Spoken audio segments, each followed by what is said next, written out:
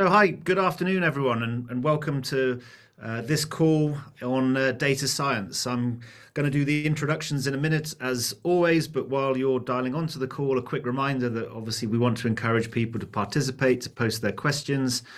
I've got loads of questions lined up. We only have 45 minutes. John's very kindly giving up his time to answer as many as possible. So I'm going to certainly kick things off and rattle a few that I really want to get into the detail of. But actually, this is your call. So all of your suggestions are more than welcome. John, I don't know if I've got the pronunciation right, but a warm welcome to you. It's John Mukomberanwa. Is that correct? Yeah, that's perfect, Colin. And as we were just on the pre-briefing, you've just literally told me I can't not mention that, Yeah. that your last name actually means gathering, Mukomberanwa, and that's exactly what we're doing now, which I think is quite appropriate. So thanks for joining me on the call. Let's start just by asking the most basic question. What do you do at Standard Bank, John? Cool. Thanks, Colin, and welcome everybody. So I'm currently the head of CIB Digital Insights. So basically what CIB means is it's our corporate and investment banking franchise within the Standard Bank groups. So we basically deal with business to business capabilities. If you think of the likes of your Vodacoms, your South African Airways, your Escoms, all those type of big corporates, we do business with them. So I'm currently the head of Digital Insights, which looks at how we leverage off data and our capabilities, be it data science, machine learning, AI, to either better improve the client experience or to look for new revenue opportunities. Lovely, that's great. Now, we're going to go through quite a few themes here. We want to understand more about what you actually do. We want to understand the promise of data science, whether it's over or under delivered over the years and where it sits at the moment, what the progression's been, to understand a little bit about where we are today with new technologies, whether that's opening possibilities or whether it's all hype. And how you're actually using it. We obviously want to then touch on what things are going to be looking like in the future. And if you're willing and able and allowed to talk about some of those secret projects that you've been running on in the in the basement floors of Standard Bank, I'll try and what to. might I'll try allow to. and Yeah, what might allow I'll try. to do. So we've got quite a lot on the agenda. Let's just start with the most basic of questions, though, because it's used, I think, incredibly frequently, but I don't actually know really what it means when you think about it. What is a data scientist? What is data science as a kind of a skill set? Yeah, so I think you'd like to imagine that, we all deal with data in different fashions, right? So at the core of it, we are all data scientists, we are all data analysts, right? But where the term really came about from was, if you look at astrophysicists, right, they were dealing with millions and millions of cosmic data, and they need big powered computers, and which could store all of this immense amount of data. They needed bespoke algorithms to be able to surface insights from that data and to be able to take action. And hence, then the term that came about, which was data science, which was really the kind of like unicorn you'd want to call it, which is a person who encompasses both the understanding of computer science, mathematics, statistics, as well as economics, to be able to drive value from the data.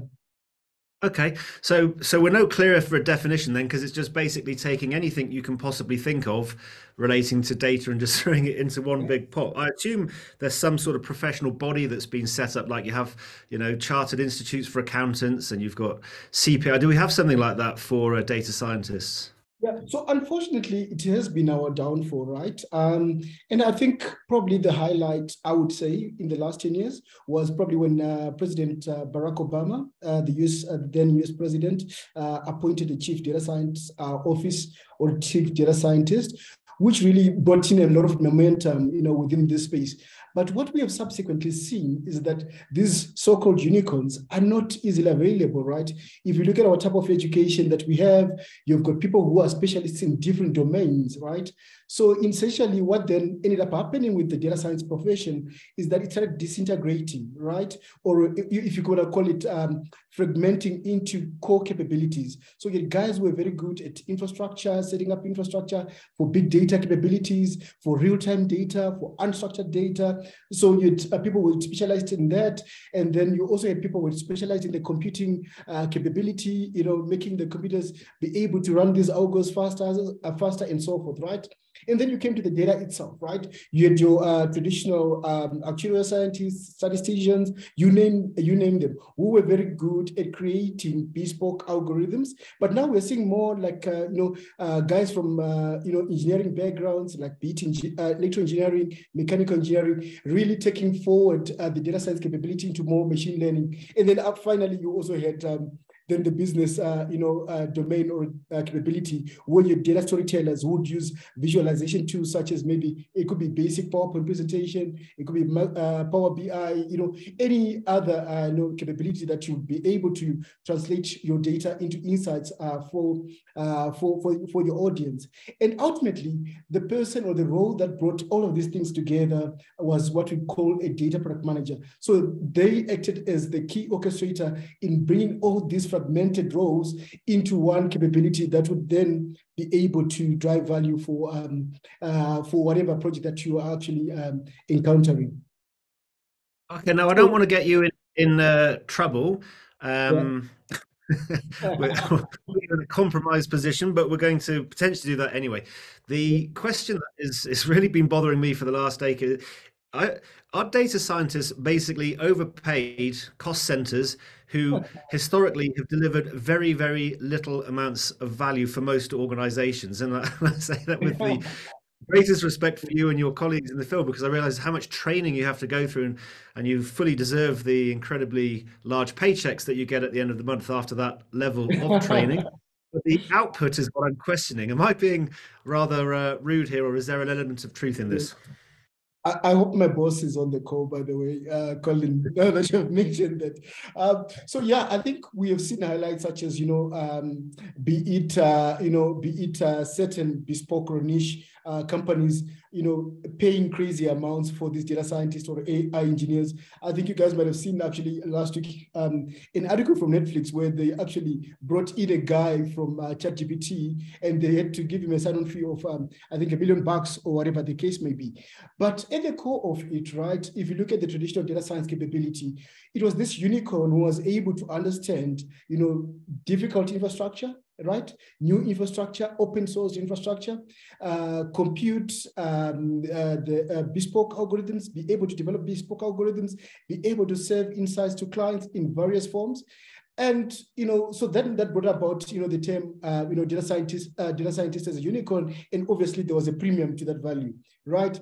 But what we then also subsequently saw was that because of a lack of a professional body, many roles naturally transformed to be data science or data scientists, so that they can also be able to tap into, the growth curve, or if you know what I mean.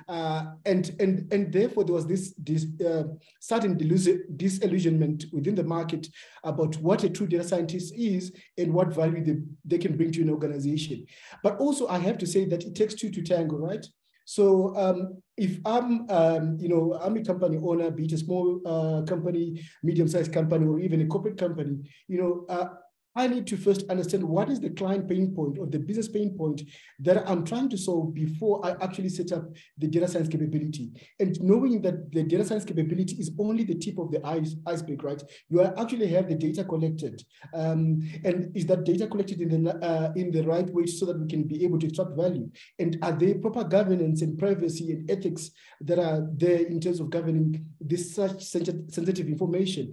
And ultimately, then I can be able to exploit that to drive new insights for my clients, new experiences, or even new revenue opportunities for your business. So hence, you had this, to and fro around some data scientists being overpaid, but on the other spectrum, the data scientists themselves being disillusioned by what it actually means without the actual appropriate ecosystem around them. Yeah, and I think Sean Roberts there, he's summed it up quite nicely. Perhaps you're not overpaid, you're underappreciated and underutilized. And certainly that resonates with my experience in numbers of organizations. Why do you think that is the case? What is it that makes it difficult for senior leadership to really get the benefit that data scientists can bring and turn it into profit or cost reduction or efficiency or just general improvements in their businesses? Yeah, so I think the first part is that, with everything, there's always a marketing gimmick, right? I think you've seen with ChatGPT that people thought that you could solve everything and so forth, right? So it could literally, replace every other profession. I think there was a sense of that overselling at the formative years of data science. But much more importantly, I think, companies took it as a magic wand to actually appoint data scientists without necessarily having had years of, storing this data, enabling this data to be exploited. And by the time you get the data scientist on board, he or she can't actually show the value that is there because they're spending 80% of their time trying to see if they can figure out that if they can actually create some, use case or some value that can be presented to business. Fortunately, we, from a standard bank perspective, we took it the other way around. We knew of our limitations, right? So we approached the problem in a different form, right? On one component, with a very successful graduate program, where we knew that it was going to be very difficult to get the requisite skills. So rather bring the young talent from varsity, they've been exposed to all of these open source technologies, and be able to train them up with the right business acumen and so forth, so that they can be able to deliver value. The second component was actually to get different product managers within the business lines themselves, right? Upskill them, partner with an external academic institution, and help them upskill in terms of what data and data science can do for you. And then the last piece was actually with the client impact itself, right? Are we putting the right metrics and the right measurements in place so that whenever there's an actual data use case that is there, we first ascertain if a data scientist is needed, and if a data scientist is needed, what is the value to be had, and are we able to actually measure that value, and then how are we able to even measure the experience from a client perspective. So using that formula, we've managed to actually be able to successfully navigate around some of those challenges around disillusionment of data science.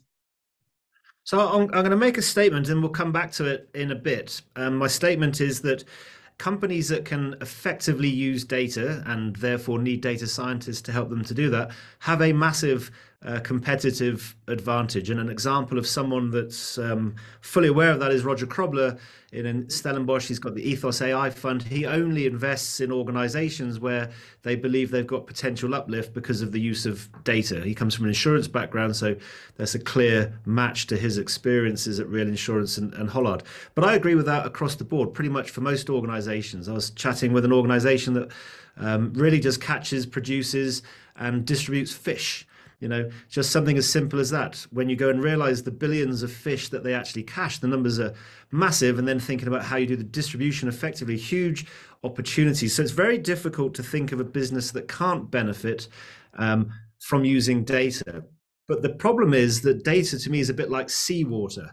It's everywhere, it's full of salt, and you can't drink it. Yeah. So you can't use it. It's really hard to get hold of because it's unstructured, it's wrong, there's error prone, it's too slow, there's too much of it. Where do we start? There's so many issues with it. How do you go about resolving these issues with data so you can actually be effective? Okay, cool. Thanks for that, Colin. My leader always says, right? Don't boil the ocean. Whatever you do, don't boil the ocean. So we've got oceans of data sitting everywhere. But I think much more importantly, right? You always have to start with the problem that you're trying to solve for, right? So don't do something for the sake of doing that, right? And it doesn't matter which sector you are in, right? It could be within the financial services, it could be in the manufacturing sector, it could be within the medical sector. It doesn't really matter. What is the problem that you're solving for, right? And with that problem, is there data? Firstly, is the data that is there available? And what are you currently doing with that data to actually solve that problem, right? And maybe you're able to partially solve that problem, or maybe you're able to fully solve the problem, right? So what is that incremental X factor that you are looking for from your data? So I'll give a classic example, right? Maybe you might be a medical doctor, right? And a patient comes in, right? And you're only able to get the readings at that point in time of a patient, right? But now if you've got like these things such as smart devices, your iPhones and so forth, they're able to track data seamlessly over time, right? And if you give your doctor permission to have sight of that data, the doctor is actually able to have much more informed decisioning, or a much more informed insight as to what ailment you might actually be more prone to, and therefore actually improve in that. It could be precision medicine or preventative medicine. So that example applies everywhere, right? Your clients are telling you everything all the time, right? If you look at the data and the right type of data that you need to look for as well, that is where external governance bodies such as a data office comes into play, right? What is the actual right amount of data that you need to keep? How do you then respect the governance processes and the governance elements, right? The solutions that you are building, do they have privacy by design? Do they have ethics by design? All of that, it can be an afterthought, right? They have to be actually ingrained in your technical systems that you actually store, transfer, and exploit your data. So there are all of these nuggets that are there that allows you to really narrow down on the type of data that you need and to answer certain problems. And with the right KPIs and KRAs, you're able to actually see the full value of the data, right? You won't be overwhelmed by boiling the ocean, but you're actually just narrowing down to the data that you absolutely need for you to solve that problem. What about when we look at, Standard Bank's a huge organization, which gives you both costs and benefits in terms of running data science. You can certainly afford it as a bank, but obviously the stack, the vastness of the data and the number of distributed systems that you have makes it tricky. But what about smaller entities? A lot of the guys on the call here, in smaller businesses, non-listed, private family-owned businesses, small, medium enterprises and large enterprises. Have you got any suggestions for them? And I'm really thinking about the structure, because you kind of do you need to get, for example, everything on the cloud to get onto one system? You need to get on Azure, or if you've made the decision it's got to be AWS, and you've got to go and use these platforms. I can only use business intelligence from Microsoft, or is there any kind of views on how you structure the different systems so that you can utilize data? Yeah, so thanks for that, Colin, right? I'll use a classical example of a company that, has actually been very successful in this, in this type of business, Microsoft, right? If you come to think of it, Microsoft Excel, literally almost everybody on the call has got Microsoft Excel, right? And you're able to do your calculations. And some, yes, they're novice Excel guys, and some are more advanced, right? And we need to get data science in that, to that space where it's actually easily accessible, democratizable, and also actually anybody can leverage off and utilize it, right? So how you would go about it is that, break down your data science maturity curve or maturity journey into 3 phases, right? There's the infrastructure phase, right? Which can be quite intimidating if you're a big corporate, because of all these big data capabilities and so forth, right? But if I'm a small company and I've got some data science capabilities, there's a lot of off-the-shelf, third-party providers who could be on cloud or even on-prem that you can leverage for them to set up the infrastructure for you. You just need to tell them that, look, this is the amount of data that I have. This is the type of complex problem that I have. Is it real-time data coming in? Is it data that is coming in at the end of the day? What type of data do I need to store? They'll set up that infrastructure for you, right? And then you go to the data itself, right? Some of the knowledge you already have, right? So you can easily answer that. But also at the same time, there's now a lot of off-the-shelf capabilities and tools that you can literally plug into your data and be able, in a no-code environment, you don't need a tech geek, you don't need a data science geek to be able to create these fancy algos for you. They've got traditional algos that you can literally embed on top of that data, and you're able to run those codes. So, and if you look at even some of the latest tools that are coming from Google, we've got things such as PyTorch, Keras, and all of that. They're being made much more simplified, so that you are able to leverage off that capability. And much more importantly now, on the final side, which is around creating visuals, right? Probably that might be the easier side, because we're all probably familiar with creating charts in some form. We're able to create visuals of different kinds. You need to be clear on what type of insight you're trying to create, right? Is it a once a month type of insight? Is it an ongoing insight? Or is it something that you might want to see once in a while? That then allows you to partner with, it could be a web app developer who's able to,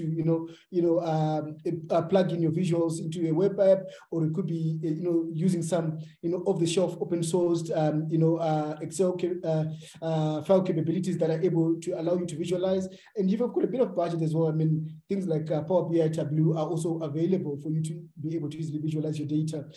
The real challenge is when, if the data is then a bit more real time and you need to constantly stream it in, then you might need, a third-party partner that will allow you to be able to seamlessly do that repetitively, by the way. So that's a little bit about the stack. What about you? I mean, you mentioned real time, and then I wanted to talk more about the sort of people models. But you mentioned, real time.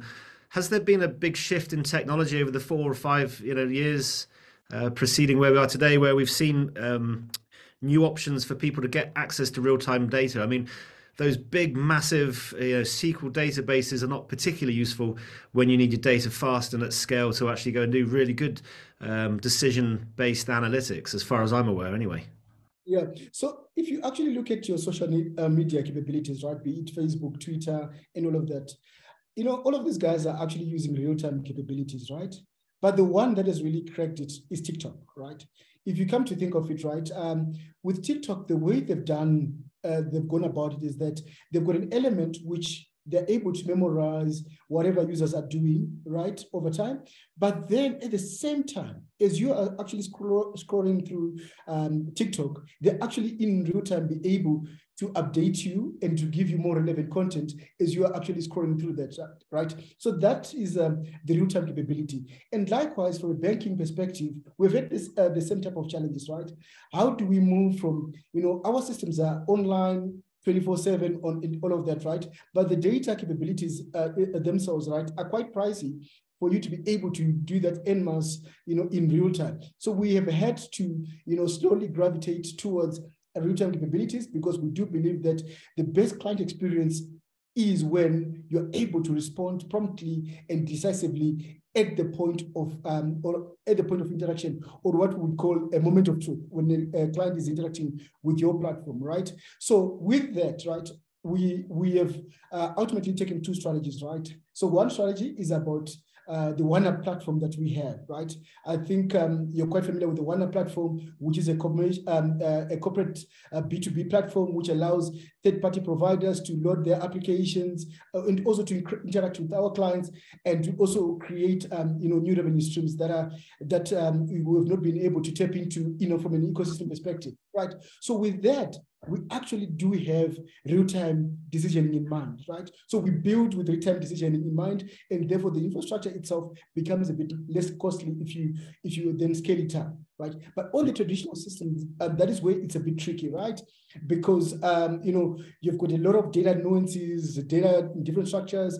Some of the production systems or product systems were never designed with the view that somebody might want to view stuff in real time in the future. So you have to balance between what you're going to do in the traditional systems and what you're going to do in the new digital systems. So rather have that by design already in the new systems, but the traditional systems then find a way of actually, incorporating that real-time data. And we move at the pace of the market. Now we've got event streams from AWS, you've got Kafka that I think you're quite familiar with. All of that, we leverage off that, of our big data platforms that we have invested in. Yeah.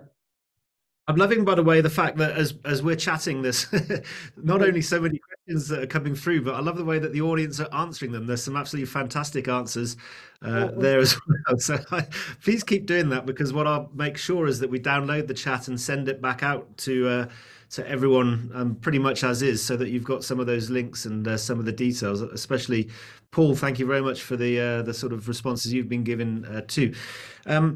Question again around resourcing, and it's a difficult one because every company is different, but let's work on the basis.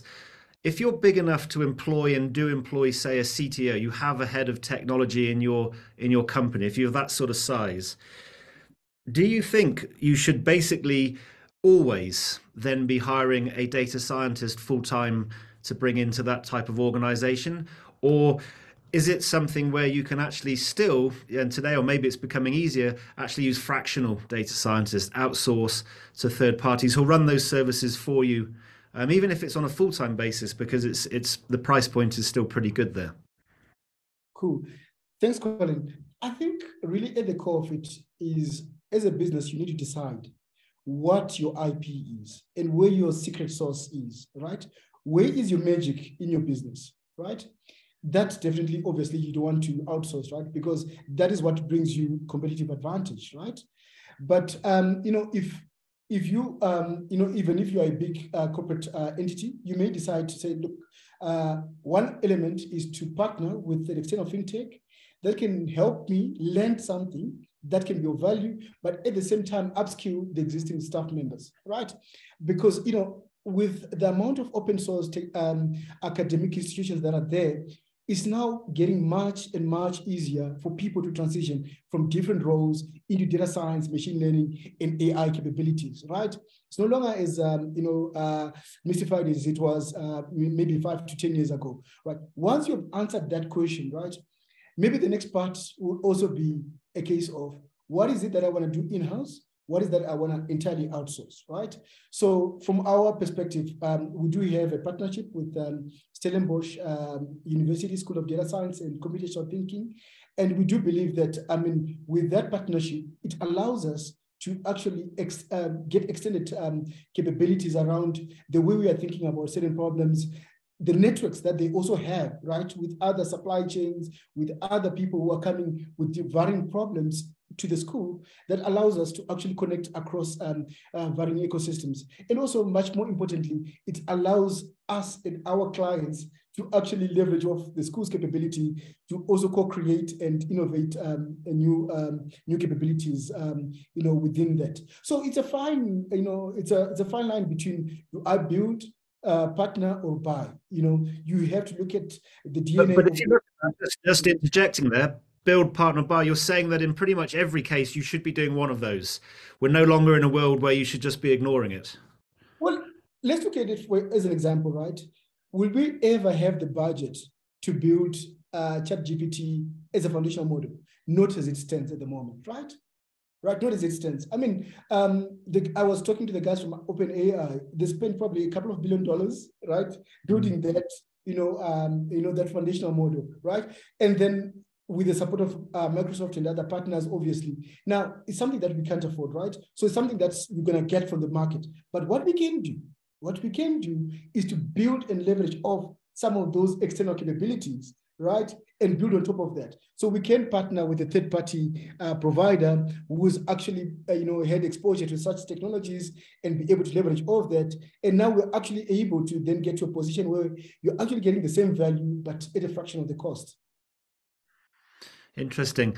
David Moron, do you agree with this statement? Outsourcing IP dev is dangerous, but partnering with externals can give you a huge benefit. Do you think it's dangerous nowadays to outsource IP?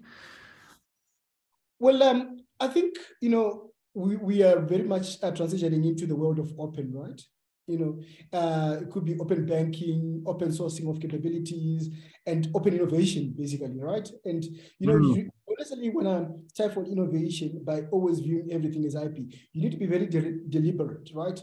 And that is where, like, having an office like a data office, within your organization can really help you to actually, unpack what might be IP to you, or what might you be free to actually expose externally. So in conjunction with your data office, with your business partners and your data science capability, we need to actually enable the open communities to drive additional value from these capabilities. So, but if we deem everything as IP, we're going to start for innovation. So we need to actually move on. Let's have a crack at this question from Dr. Basso, but we can use a case study for it as well. His question is, how do we monetize data?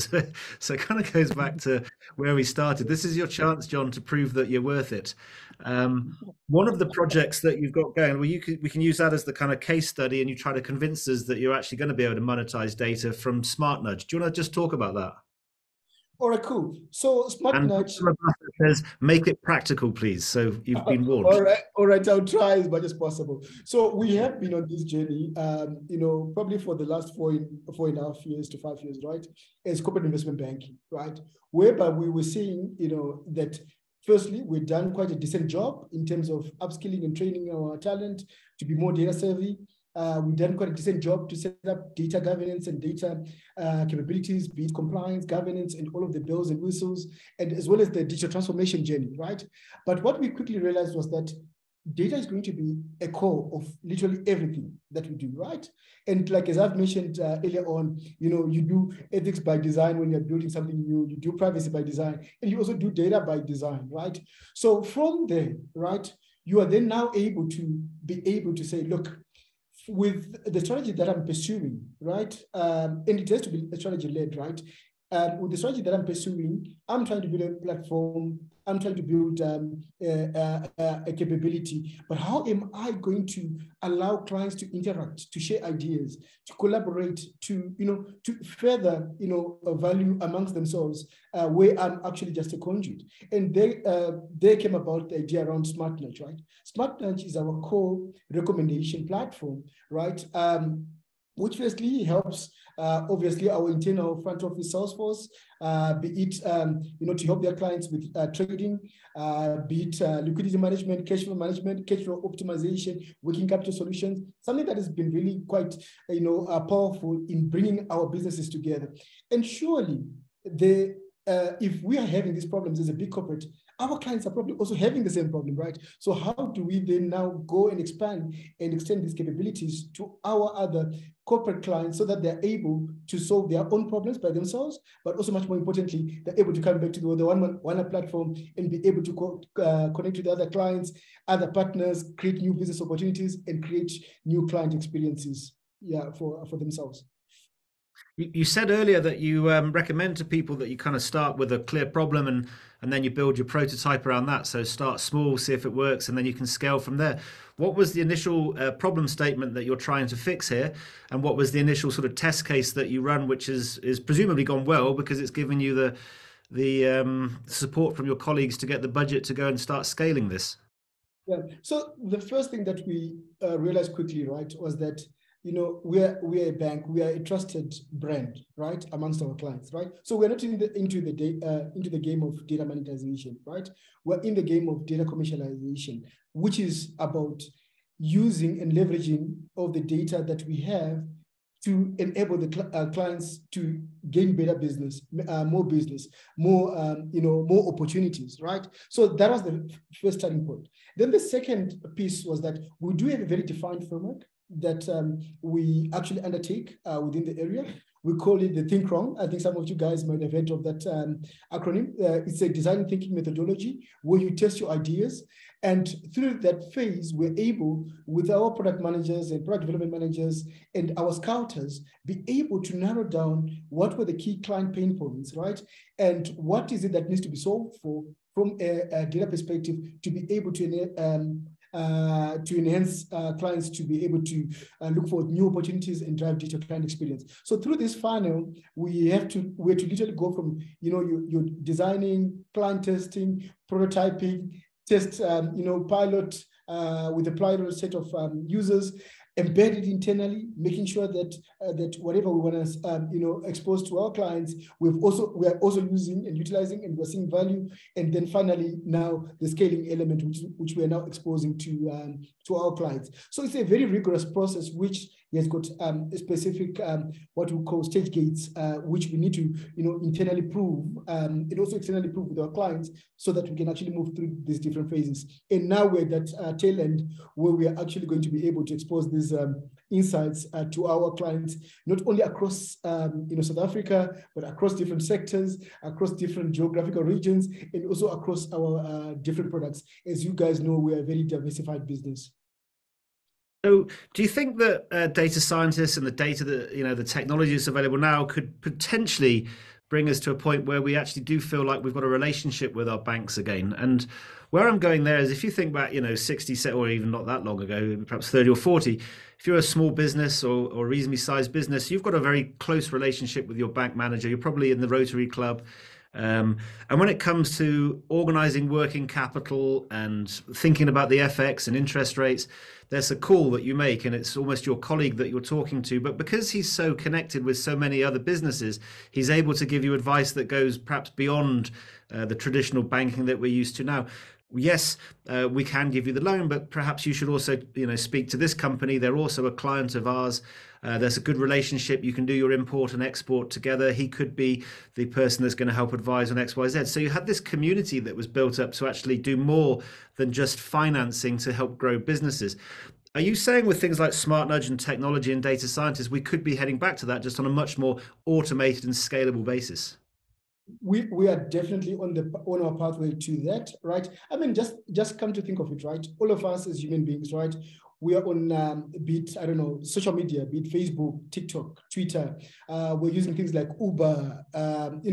All of these capabilities and experiences that we're having externally, right? They're very, they're very responsive to our needs. They're very personalized, and therefore, at the same time, one would expect the same kind of experience with their banking partner, right? And hence, we are actually, on our way moving towards that. When you have got our smartest capabilities, we're able to incorporate our data with your data, obviously with the right privacy, ethical considerations, regulatory considerations, all of that, right?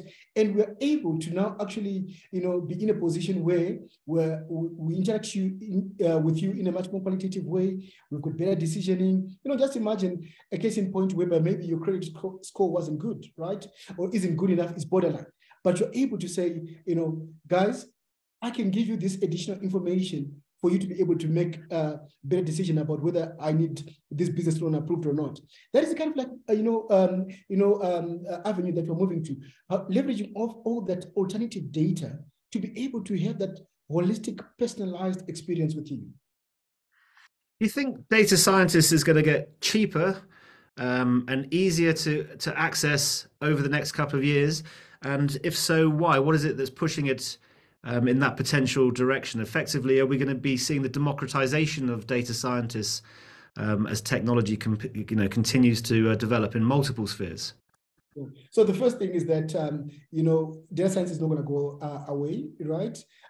All the innovation that's happening is literally going to require more data scientists to be able to help us, infer and be able to make better decisions. But I think where the true value is what we call these citizen data scientist capabilities, where we are giving people and empowering people with tools and capabilities to do a lot of the work by themselves, right? Without necessarily having to require strong technical capabilities, strong, and big investments, but to be able to use it like a calculator, the way you use your calculator on your phone, the way you use, your phone to take pictures should be the same way you use and utilize data science. And I think we're getting there. A lot of the information is getting, demystified through a lot of learning platforms, and I encourage the guys on the call, go to Udemy, go to Coursera, go to all these open source platforms, even try out a competition on Kaggle as an example and see how you fare amongst your peers, and that will be your, start of your journey into machine learning and data science. So definitely it's going to be more democratized. In terms of, cheap, right? Cheap is relative, right? So it all depends how we're going to evolve, right? So I think the first part is that we all know and we can appreciate that open AI is going to be very much augmented into our lives, and there's going to be further innovation, around that as well. But what that would mean is that, we are actually able to be more efficient, right? And use our time much more wisely on the things that we need to spend our time on. And the things that we don't really need and that are repetitive, we can do that away with, right? So you actually now get to a position whereby not necessarily data science getting cheaper, but actually the exponential value of getting stuff from data science becomes a reality. So here's a look into the future. There's massive opportunity. So it's a hypothesis. Let's phrase it like that, made up of a couple of components. The main hypothesis is that every single company that better utilizes data in some way, shape, or form has a competitive advantage for multiples of reasons across virtually every single industry. Their ability to do this is getting cheaper and easier and more present on that first hypothesis because of numbers of factors. We've got cloud, we've got Apache Kafka, we've got artificial intelligence. More importantly, perhaps, we've got millions and millions of data scientists because universities in India and China and South Africa across the globe are pumping them out in numbers that we've never seen before. And we're also seeing groups, you mentioned Kaggle, for example, where there's massive communities that's coming together. So we're seeing huge demand, which is increasing supply. It's getting cheaper. The technology is getting easier to use. And this is just the starting point. And if you really look at it as a kind of a curve, your acceleration in processing power continues to double down every single year, Moore's law, and so on. So we've got these different technologies. It seems to me like a no-brainer that those that can access data and these trends have an advantage. But the problem is that what I see as a no-brainer is not the same if you're a C-suite executive, because they seem to struggle to understand the power of data, and they don't seem to necessarily grasp it, in the way that I've just described. Why do you think it is, and this goes back to an earlier comment as well, where that we see senior leadership, you're actually having to go to sell data scientists to them, and you get caught up in a budget cycle, and you're competing against other resources where they want to go and spend the money, and you go, no, but this is crazy, because if you do this, you're just going to improve sales, and yet it sort of gets lost in the mix. Why is that happening, and what can the data scientist teams do better to try to get their stories across? Yeah, I mean, that's such a very important point, right? And I think primarily that stems from the fact that, firstly, right, the decisioning around data and data science was being made at much lower levels, right? So in terms of, general managers creating data science capabilities within their streams of work and so forth, right? So you'd find that as you go up the hierarchy, the message gets a bit filtered, right? And the appreciation of data science is not necessarily there, right? So, but what we've now seen in the last couple of years is that, we now have got things such as chief analytical officer, chief data and analytical officer. So we're now actually getting people who are data-centric right there on the boards of companies, right? And they're able to actually share with their peers and their colleagues, the value of data. And if you look at, for example, in our structures within corporate investment banking, literally at all management tiers, there is now a data capability, a data role, right? Be it all the way from junior staff members to senior executives and directors, we've got data capabilities. So that will then actually allow us to sell the message much easier and actually allow us to get to the problems much quicker and to actually realize at the core of it, it's not a data problem, right? It's a client problem that you're solving for.